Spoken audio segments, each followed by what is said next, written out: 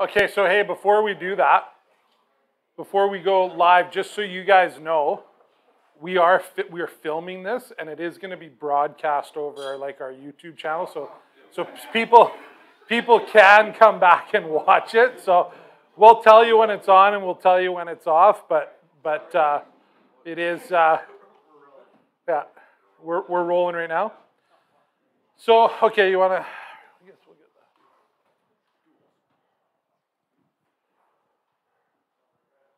Is that the one, Jess?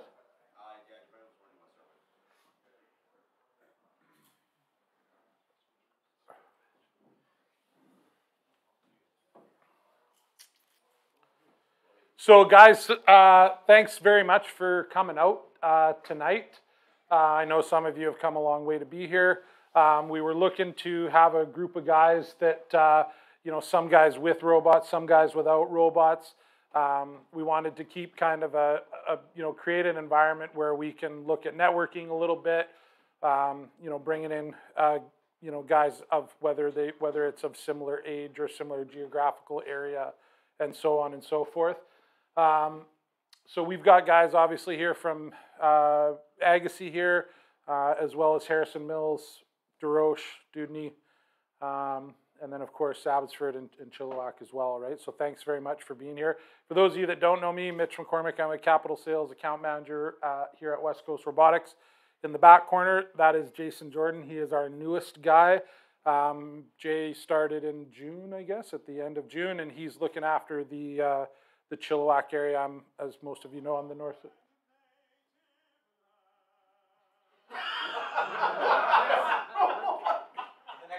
Now, can I get you all to stand up, please, for the national anthem? Can I get everybody to rise and take your hat off?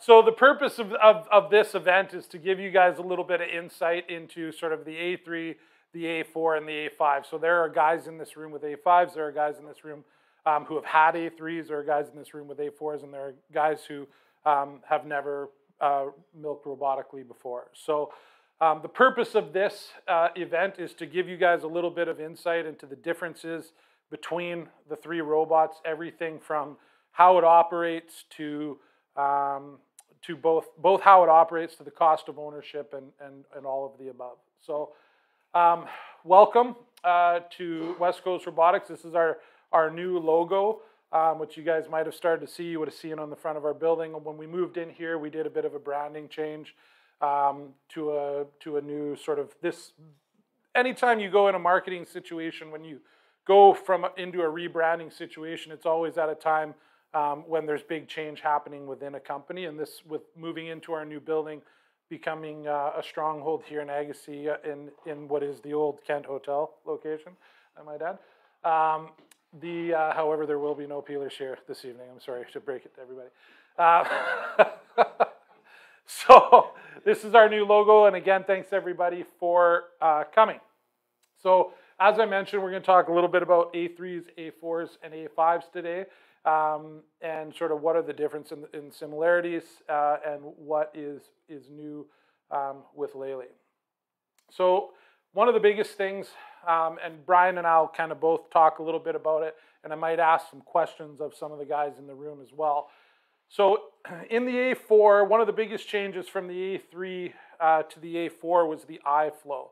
So in the A3, we had what was called a K-flow situation. So the cow came in on an angle into the box and then left on an angle as well, but restricting its vision.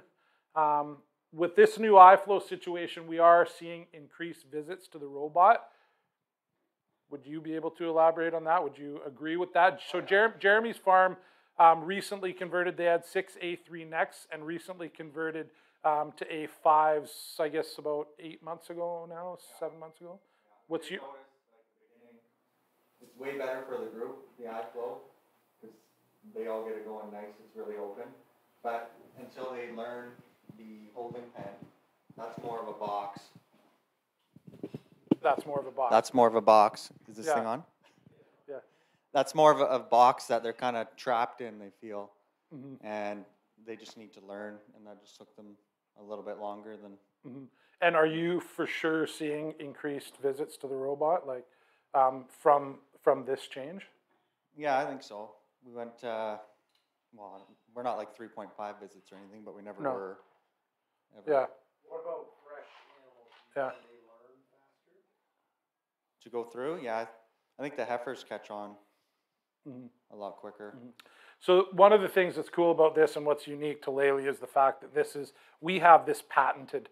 So our competitor has a K-flow system and they never won't have a K-flow system because Lely has a patent on the iFlow. So you can see on the far side how the feed dish kind of just swings in, it drops its grain, and then when she's done milking, we open back up and away she goes.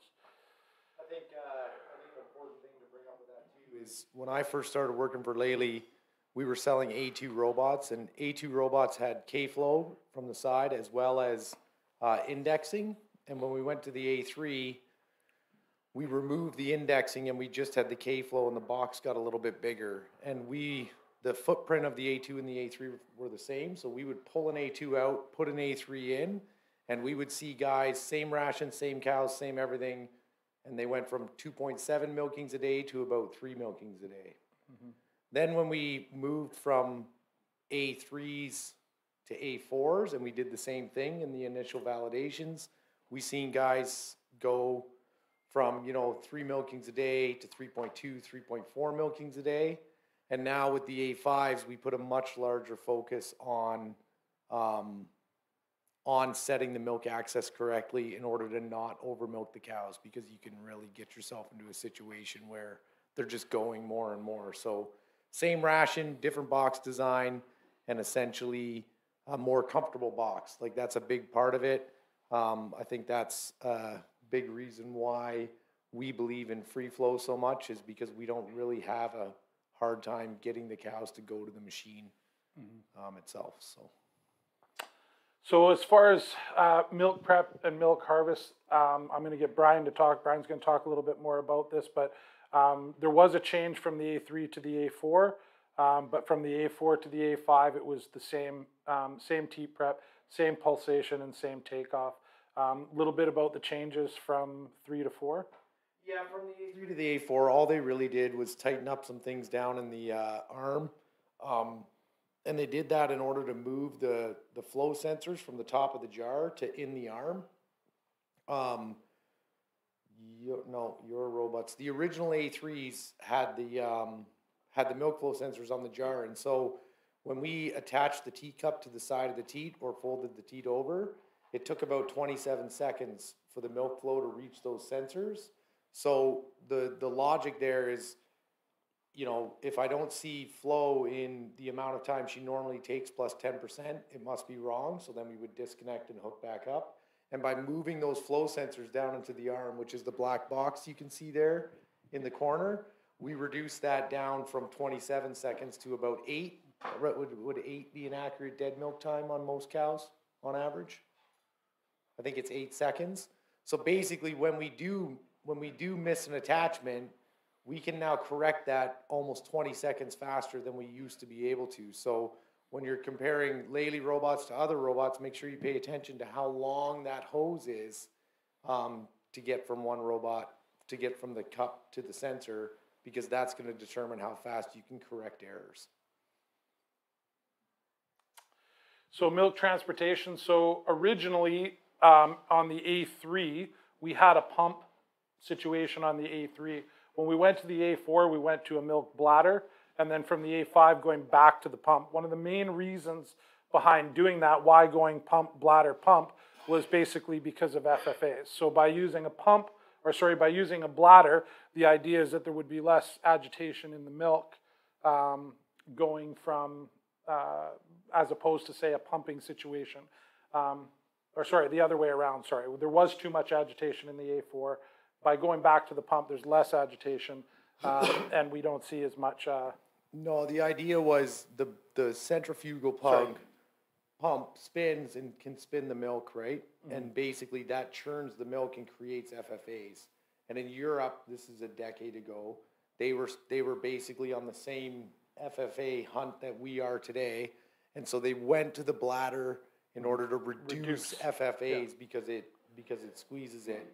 And basically what they realized was that FFAs are much more related to feeding, how often you milk your cows, and cooling, how your cooling's set up. And so they went back to the centrifugal pump or the centripetal pump because the cost of running a bladder is crazy. Like it's like $100 a month basically of your service costs, and they're not exactly the most reliable parts of the A4. I think that everyone here can agree with that. Sid, who has one. Would you agree with? Would you guys agree with that? Yeah. There you go. No, you haven't had too many problems? No, the problems we've had associated is the air pressure regulator failing. Right. And when the air pressure regulator fails, you go over 3.5 to 4 bars. And you rupture the bladder. Is the A5 pump available for the A4 yet? No. Yeah. We'll talk about that after. Moving on. So vacuum pump, same vacuum pump on both robots. Brad, you want to touch on that one? Yeah, it's a basic vacuum pump. It's a pretty common unit. They're super reliable. They have a 5-year warranty, and we don't replace a whole lot of them under warranty. So, Yeah, so not much change there. So wash system. yeah. So the wash system basically it's a one-shot wash. So if you have a milking parlor today, you're used to filling a sink and you cycle the water around. In a robot, what we do actually is we run the wash through the line. We rinse with cold water. We run hot water with acid in it, one wash, and then we run cold water again. And then on the next wash, well, the next two, we do it with detergent. So we don't actually cycle the water around. Costs a little bit more in electricity to do it that way, but you use substantially less chemical because you're just using much hotter water. And that's essentially how I believe most robotic milking machines work that way, with the exception of one. And it's a really common way to wash in Europe. On the A3, we had a boiler, and so all of the robots would have to coordinate like 2 hours ahead of the wash and make sure that they were all on temperature at the right time. And they went away from that because basically if you had to reset a robot in the middle of that prepping time, it would just create massive problems all over the farm.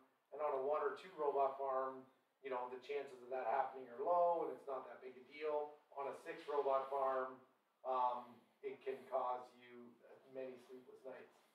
So with the A4 and the A5, basically they're all in sync all the time. You can reset a robot whenever you like, and it doesn't affect the machine, unless you do it in the middle of the wash.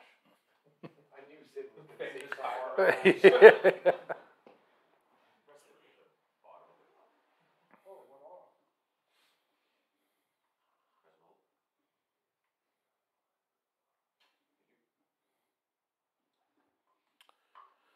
Okay, so Brian kind of alluded to this before.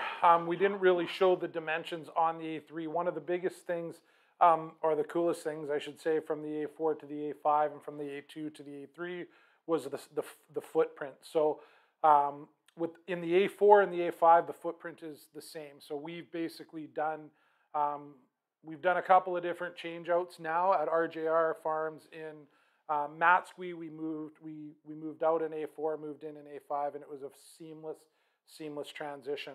However, moving the A3 next to an A5 at Marlena Farms was a much more difficult situation. So couple of challenges that we run into is obviously with each of the A3s, they have their own central unit.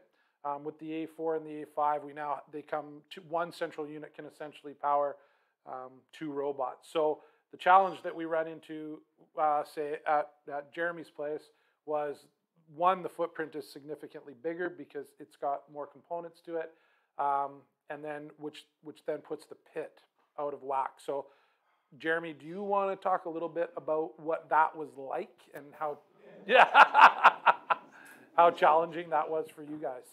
Yeah, we weren't aware that it was going to be that extensive of with the floor plan and everything. We had to do 4, maybe 5 pours per room to get it to line up with the A5. So after the first one, then we're like, we got to do this different. We did it with a manual jackhammer, right? And we're like, no, we're getting an excavator in here for sure. So we did that right away. Got a guy out, and then he could do it in like an hour. Jackhammer, get it all out, and then because you want to get pouring as quick as you can. And yeah, but if it was the same footprint, yeah, I would do it in a heartbeat. Yeah. Man. So when we did the conversion at RJR, it literally took 4 hours, and it was just unbolt it, slide it out, slide the new one back in. It was milking cows within about 4.5 hours. Yeah, and oddly enough, actually, we did a change out of some Incentec robots in Chilliwack in 2018, and that actually was easier than changing out a Lely for a Lely. So, yeah, that was interesting. I think, too, one of the things Mitch mentioned is that the A5 is quite a bit heavier of a machine. When you went from the A2 was a tank. Like, you think about kind of where Lely was at as a company. The guys are, Lely as a company when the A2 was invented would be like a bunch of us sitting in the room and, we're welding stuff together and we're going to make it farmer strong. And I seen barns that burnt down and there was nothing left there except for the stainless steel frame of the A2. Like that's how beefy they were. With the A3, they lighten them up a little bit more.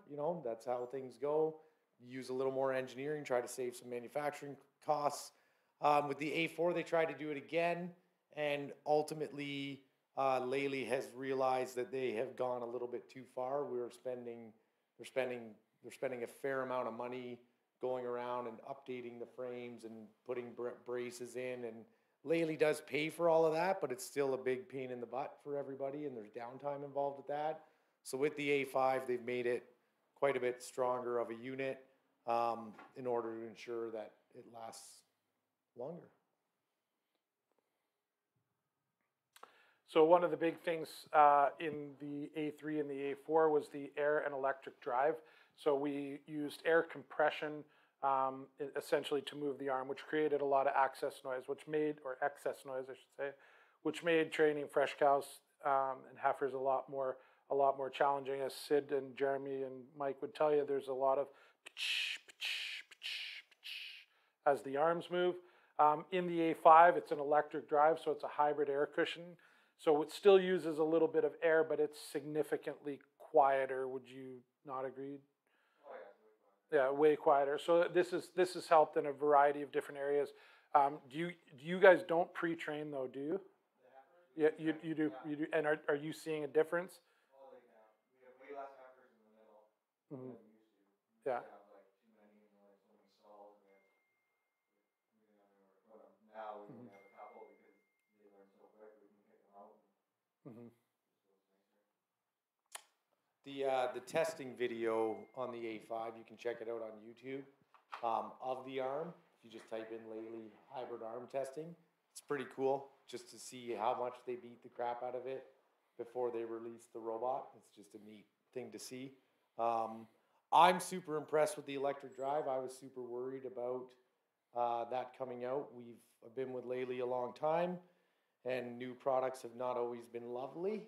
And this one, they really hit the mark on. We got a few cabling issues we deal with other than that, we're kind of out of the woodwork, and we haven't had any real failures of the arm system that drives the arm. So that's been really awesome.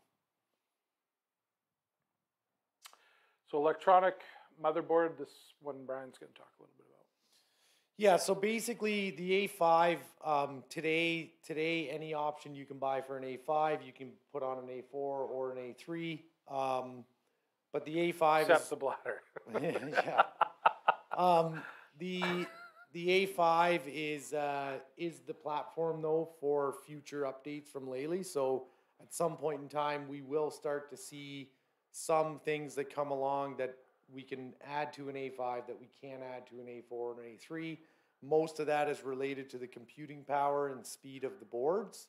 One of the things they've also switched to, which really for the farmer doesn't make any difference, but it's awesome for me, is they went from specific boards for each task to they now basically have 3 standard boards that they share across. They share them across the Juno, the Discovery, the Robot, and everything. So we basically can stock significantly less parts, which I guess ultimately does make a difference for the farmer because it means that it can be cheaper. And the other big thing that they did, and this is a crazy thing I didn't know, is essentially all of the electrical cables are changed out. Actually, that's the next slide, isn't it? Yeah, go for it. Okay. Basically, they've opened up all the cable trays. Mice like to hide in cable trays, so they've gotten rid of all those places for mice to hide and chew wires. And also, they've now made the wires out of all wire that you buy in general has fish oil in it. And they discovered that mice and rats like fish oil. And so now every wire that's in the robot that you on an A5 is made without fish oil in the wire. So we're hoping that that deals with the rodent problem, because ultimately when we look at service costs, there is a fairly large, like when you look at the guys who are really high on the service cost spectrum, a lot of them are really fighting a rodent problem. And rodent chews and wires are the hardest thing to troubleshoot, because if it's not chewed all the way through, it sort of works sometimes and it sort of doesn't work other times. And wiring issues are, well, if you've ever worked on your tractors, it's wiring issues are difficult to solve. So And we have some organic dairies where this is obviously an even bigger problem than you would imagine, because they're not using any kind of rodent pesticide or anything like that, right?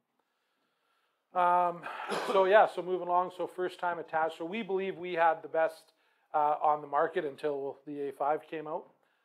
So first time attach, it was good before. We believe it's even better now. Brian? Yeah, and basically part of that is that the laser in the new robot and the processing speed of the boards can communicate all that information back and forth much quicker, so the arm reacts quite a bit faster. It's really able to follow the cow quite a bit better when it's attaching. Also, the laser is now actually the laser is used more for arm positioning than it used to be. So once it's under the cow and it's got the teats, it kind of switches from using the camera at all to really using the laser to guide where it is. And probably the biggest thing is that on the A5, you can put the cow in, you can hit start, it will go in, find its spot, and it will find the teats, and you can then walk around to the other side of the robot, calm the cow, and basically turn some of those 2-man jobs back into 1-man jobs. So I will say this, it's first time attach. Lots of sales guys are going to come around your yard and talk about wonderful, perfect first time attaches that go perfectly well 99% of the time. Cows are still cows. If that heifer's not standing still, it is not going to go perfectly well 99% of the time. If she's freaking out, jumping around and kicking, it is what it is, right? So just be aware of that as a, And the A5 also has, like I say, with the ability to pre-train, with it being quieter, with the electronic arm, has a little more fluid movement than, say, the air compression. So there's a number of the things that we've already talked about have led to better first time attach as well. But obviously a 1-button push makes a significant impact. I think a big thing too with first time attach is we do really believe that lead training heifers makes a big difference in how easy it is to do the attachment the first time. So if you allow your close-up heifers, like say at 4 weeks away from calving, bring them into the sort pen, let him go through the robot, get a kilo of grain, the arm moves beside him, gets them used to all the noises, they know where the grain is. Then basically you do that for a week, you move them into the close-up pen. Then when you bring them in the first time, they're used to it.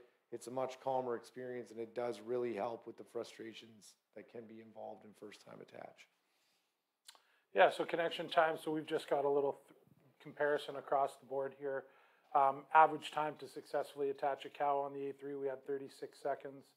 On the A4, we went down to 35, and then on the A5, we went down to 30. Average attempts to successfully attach each teat, that's 1.34, 1.39. Obviously, you guys can see that. Now, the one thing that this kind of isn't taking into account is that obviously there's more data on the A3 because the lives of those robots has been significantly longer, right? So on the A4 and the A5, so we've seen traditionally that those numbers on the A4 and the A5 will actually improve over the life of the warranty and over, number of milkings and so on and so forth, right? Yeah, and I think another thing that plays a big role in that is anyone who has an A3 most people who have A3s have had robots for a long time.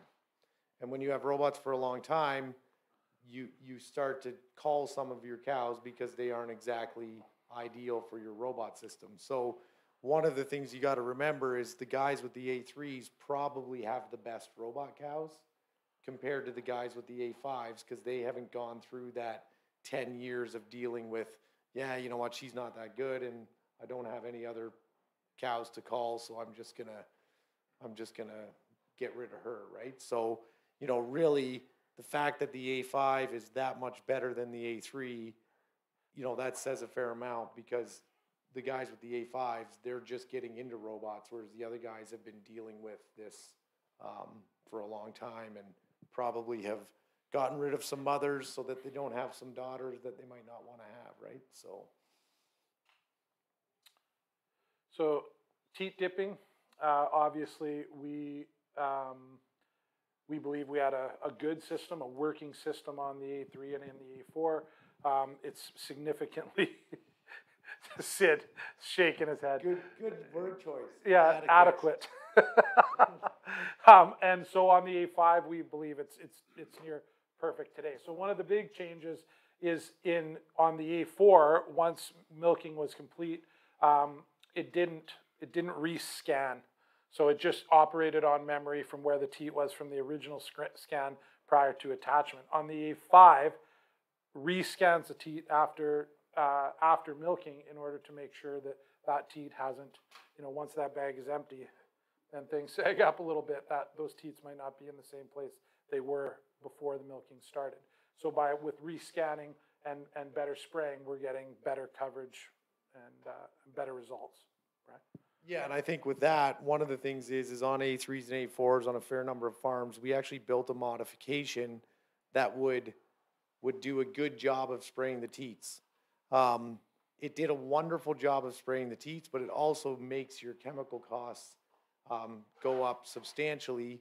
And I think that in itself was one of the biggest drivers, I think, for the Vermeers to make the change to the A5 because the teat dip usage dropped by, I think, almost a third, somewhere between a third and half because they had that modification, which also, makes the change cash flow significantly better than if you're using the standard settings, right? So,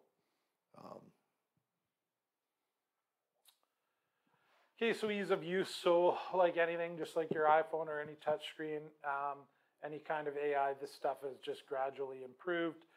Today it's a little more user-friendly, a little more intuitive, and really just overall much more friendly, much more access to different types of data on the robot. Yeah, I actually have an interesting question here because this is something I never touch on in my sales process. I never talk about the screen and what the screen shows and how nice the screen is to use. How important ultimately for you guys is that?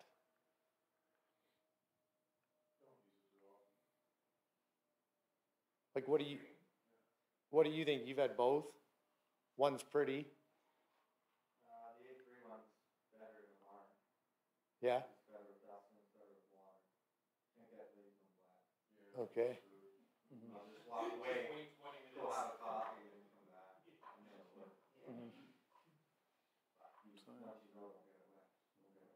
Yeah, yeah. Cool. And more upfront data, right? But is that something like if you were gonna talk to Lely about like, hey, focus on this, would you make that, a priority or not? We are using it multiple times a day, so like you're using it for maintenance, you're using it for fresh cows, you want it to work good and smooth and Right. everything there. I think it's pretty user-friendly, easy to use. I haven't had it in the Yeah. It's Yeah. pretty simple, and it has everything you need, so. But it's nice that it's cell phone. Yeah. You should use that. Cool. The more sensitive it is, the more issues you're gonna have with water and dust. I think like personally, I think we should have a button on the robot, like a button to put it out of operation and a button to put it in maintenance mode so you can do your maintenance. And we shouldn't have a screen at all. And we should just make the robot $2,000 cheaper. But you can attach with your phone, you know what I mean? Only $2,000. Seems like they're more than that. Well, you need the screen for more than that. You think you need? Well, for service and stuff, your guys would need it too, they need to move it around.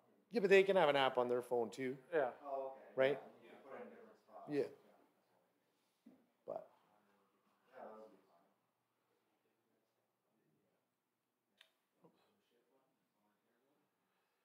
fine. Okay, so we talk a little bit about power consumption on the three, a little bit of an idea about the differences.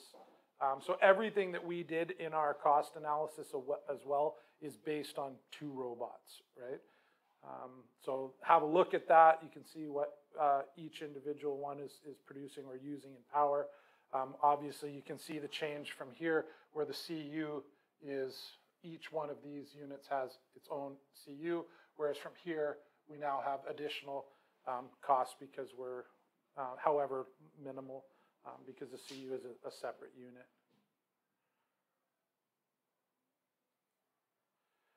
So total cost of ownership. So like I said, we looked at this based on obviously a used A3s, used A4s versus brand new A5. So total capital cost for the two.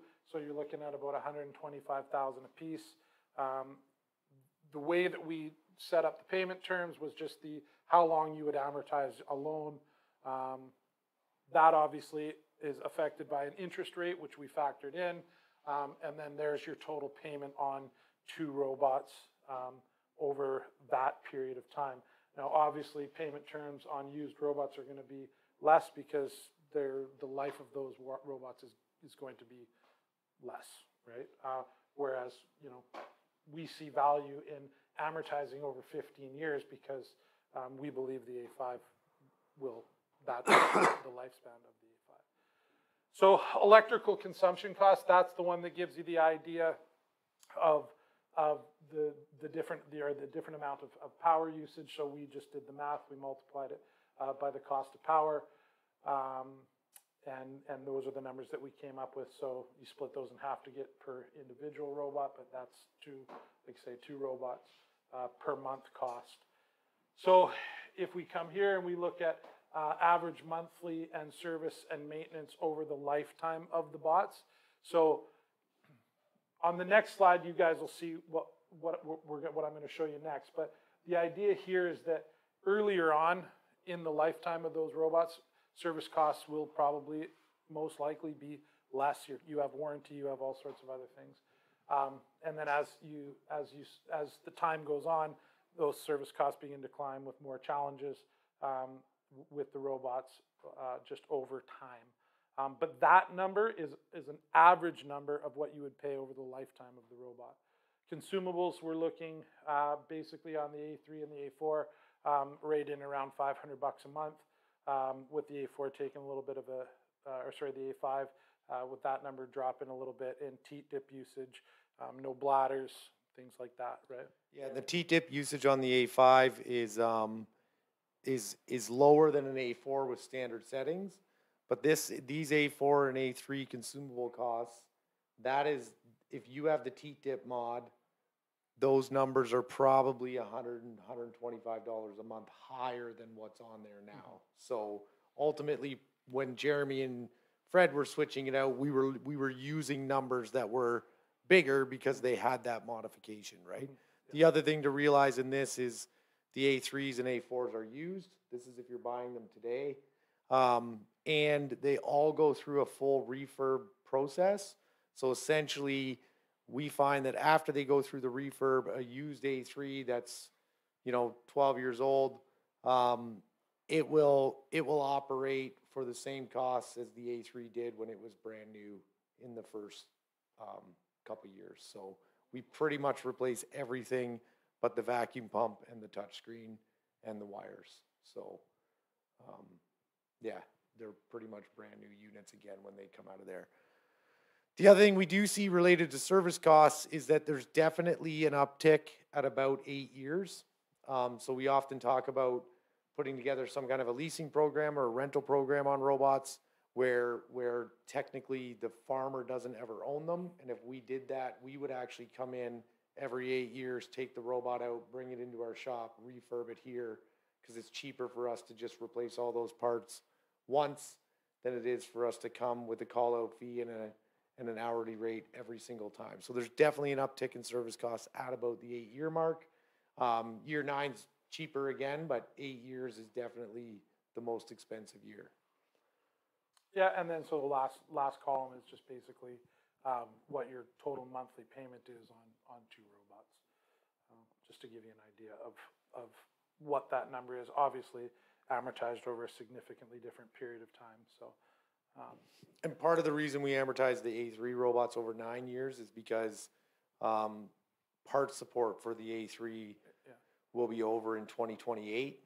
We've already committed to some people that we will make sure that we service them out till 2030. And so that's why we put 9 years on that for amortization, because in 2030, you're going to have to change them out. okay, so last slide, this is just a little look inside West Coast. So one of the big things that we talk about all the time, and for those of you that have the time this evening, we're going to get into a little bit of why red robots after, if everybody, for those that would like to stick around for that. But at the end of the day, one of the biggest things for us and for me and for Jason that I see in competitive situations is that there's not, we are very confident in showing customers what our service costs are and what they will be.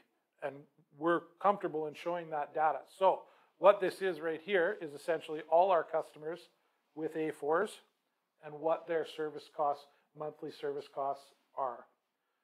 This is all our customers milking with A3s and what their service costs are. So you can see from $347 a month all the way up to $1,200. It just really depends on a lot of different data, right?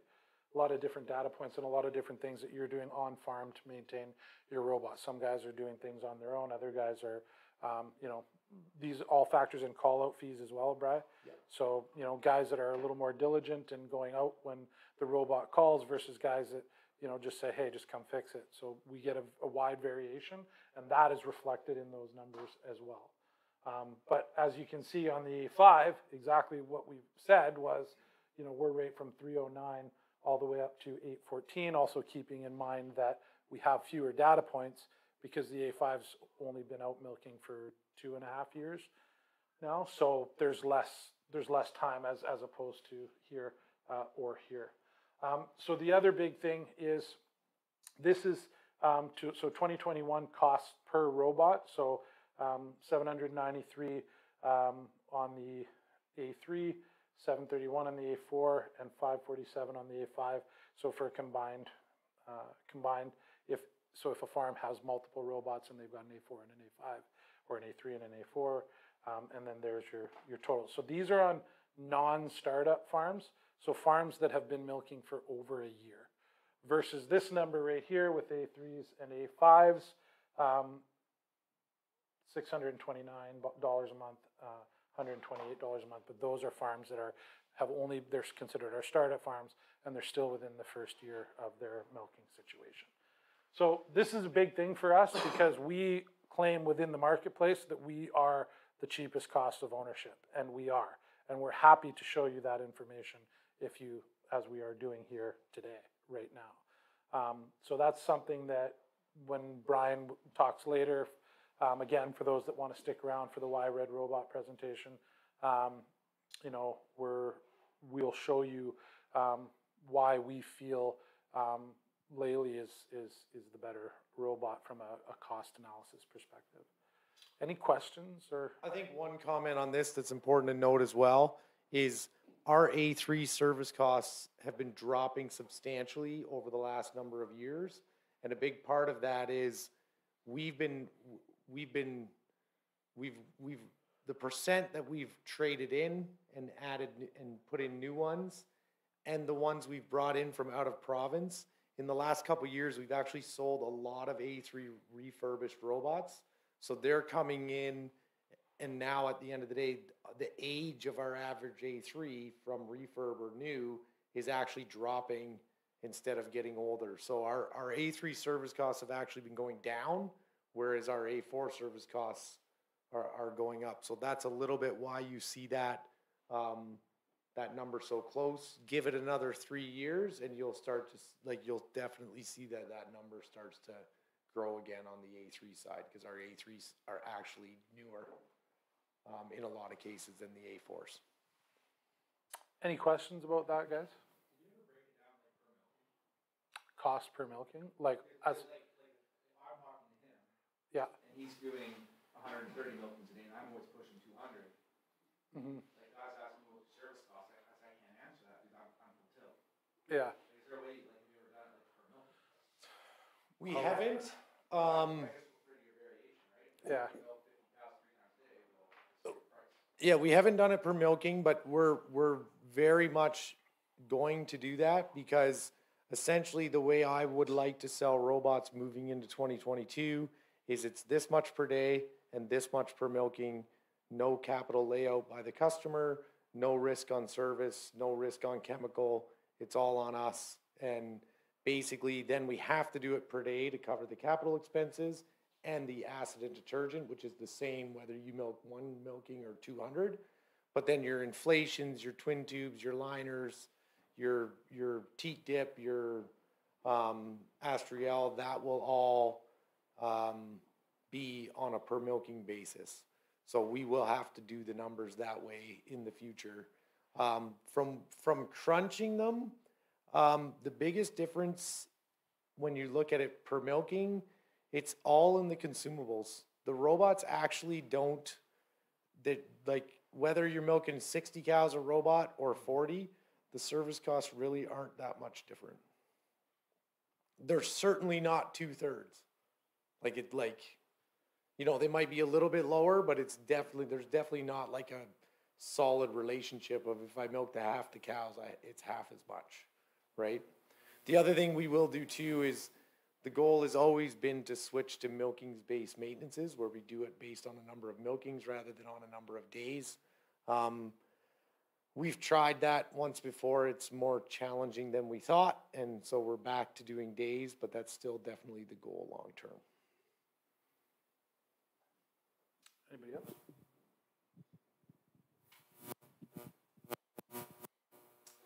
So, great machines that get the job done the right way. The part of doing this type of presentation by putting this online and going through all this is because in the world of robotic milking, in British Columbia in particular, we are in a very unique situation today than we've ever been before.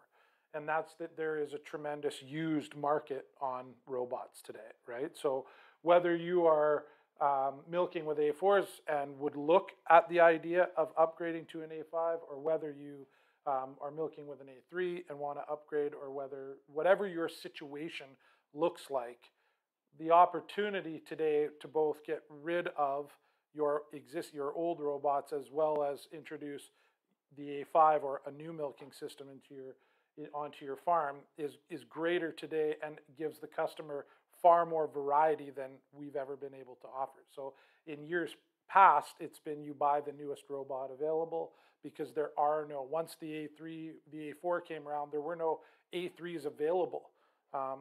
Now we have a much greater range. We have a much greater market for them, and we're seeing guys right from build-up guys putting in used A3s to small farms. We've got startup. I sold a guy one of Marlena's used A3 Next, whose milks Ayrshires out in Aldergrove. And we start up probably beginning in November. We're shooting for the 2nd, correct? Right, so November 2nd. So that's a farm where dad's ready to be done. He's got a daughter. They milk about 40 cows. And he's looking to make it easier for her so that the farm can keep going, right? And so today, uniquely to years past, there's a market for it all. So this session gives information to guys that have A4s that would look at A5s, gives information to guys that don't have robots, it gives information to guys that have converted, or guys that have both, like Mike, right? So it's a really unique time for us because we have a unique market unlike we've ever had before. And there's value in your robots for those that would be willing and interested in moving or taking a step up to an A5 from an A4. Your A4 still has value, and that's what we want you to recognize today, that if you consider your A4 today has a significant amount of value that we can offer. So I think another really fun comment with that is, in the past, sure, in BC, A3s are our oldest robots. We never had A2s before, but in other parts of the world, you know, your used robot market has been these A2s, and ultimately the A3 is really the first like entirely commercially viable robot where the farmer can make money, the dealer can make money, and Lely can make money. At the end of the day, with the A2s, it was a highly subsidized situation as far as service costs and things like that from Lely. So, you know, the A3 really is a good solution. I personally believe it's still the 3rd best robot on the market. And I think that people, you know, with a refurbed A3, you can be very happy. And even to the point where we now have a customer that actually only needs 2 robots, and instead of buying new robots, he said, you know what, I'm going to buy 3 used ones and put them in, and then if it breaks, I don't really have to worry about it. They're really handy themselves. They want to fix it themselves. Well, if you want to fix a robot yourself, you better have capacity because, you know, you got to drive to get parts. It's going to take you longer. There's going to be downtime involved with that. And their concept was, you know what, we'll put in 3, we only need 2, and if one of them breaks, then we can drive to the shop and get parts, or we can respond at 8 a.m. or do whatever. So they're just taking on a bit of a different attitude towards how we do robotic milking. So yeah, they're all good machines. They all still currently milk cows, and they all work for the farmers who have them. So, any questions, guys, or any comments? So I got Lely to donate a free cow brush. Every single one of your farms have a name in the draw. Lely cow brush is worth about $3,000, $3,500 after install, and someone's going to get one for free. Brian, you want to draw? sure. So we try to incentivize guys. We try to incentivize these attendance at these things. We want everybody to come out, have a good time, have some drinks, have some food. Obviously, we talked your ear off for a little bit here. But the winner of the Dreesen Farms. Congratulations, man.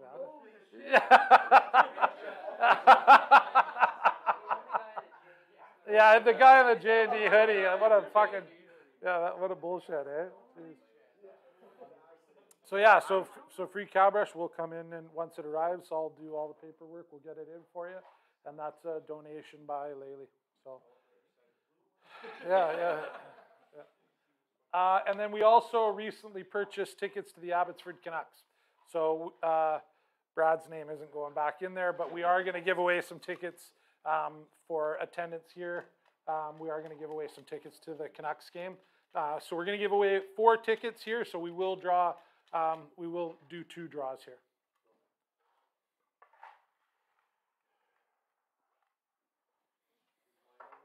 No. Seats Maderi.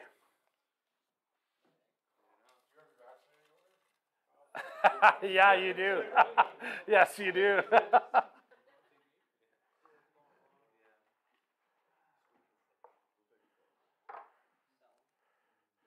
Woodside Farms. So awesome. Thanks, guys. No, I will talk to those guys about when they want to go. You don't want them? Well, Jeremy's going to get to go to lots of games, so. I'll redraw them. Do you want me to redraw?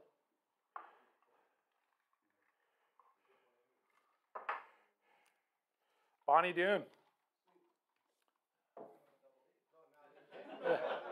Now they will go together. Now I can give them all the same game, yeah. Okay, any questions, guys? Grab some more drinks. For those of you that, we have a presentation that we do when we're in a competitive situation, particularly with the Deal of Al robot. We would like to do it for those that are interested in seeing it. It's something that you would probably only see in our sales process or in our courtship, if you will. But really what it does is it just breaks down the total cost of ownership. Obviously,